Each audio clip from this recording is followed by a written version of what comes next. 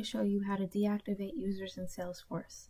While you can't delete users outright due to references that may still exist in your org, you can still deactivate them in case they'll no longer be using your org. In order to do this, first make sure that you have the permission Manage Internal Users.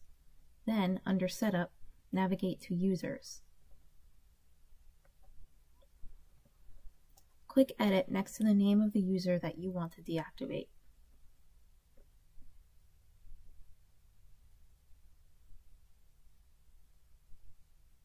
Now, in order to deactivate the user, we're going to uncheck the active checkbox. You may have a window that pops up confirming your decision, and if you're okay with it, hit OK and then select Save. There you have it.